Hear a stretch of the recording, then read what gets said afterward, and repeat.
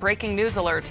A Colorado Springs police officer is being investigated for felony-level allegations. 11 Investigates finds CSPD officer Thomas Polistina is the subject of a criminal investigation.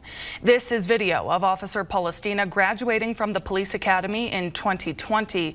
This new information we have is according to Colorado's Peace Officer Standards and Training Unit, commonly known as POST, which is part of the state's Attorney General office.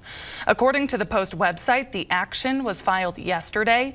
The statute cited in the action is defined by state law as unlawful sexual conduct by a peace officer.